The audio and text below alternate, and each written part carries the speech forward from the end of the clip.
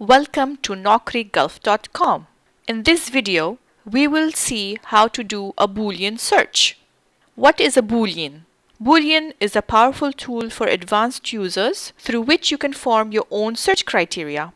To build a Boolean search criteria, you can use these terms or, and, not, and parenthesis as connectors between the search terms. Let's build a Boolean search criteria using and. If the mandate that I got was to search for quality control and civil engineer, then I can build a Boolean search criteria like this. I will first select Boolean from here, and then I will enter quality control. You can put your keywords within quotes for exact results.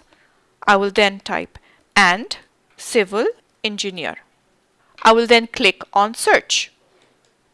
As I can see, I am getting CVs that contain civil engineer and quality control.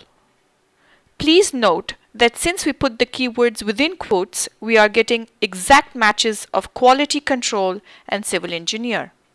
Now, if I want to exclude CVs of Indian nationals from these results, I will use the term not like this. I will go to modify this search. Here I will add not Indian. I will then click on search. As you can see, we have narrowed down the number of results by not showing CVs of Indian nationals.